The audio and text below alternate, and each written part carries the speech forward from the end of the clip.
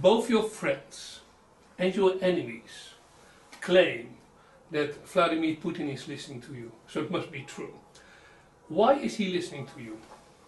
I'm trying first of all to give way to ideas that I'm Platonician, so I believe in existence of ideas independently from the man. So, and I'm in service of ideas, and I'm Russian, so my ideas are with necessity Russian ideas. So I'm trying to give way to Russian idea.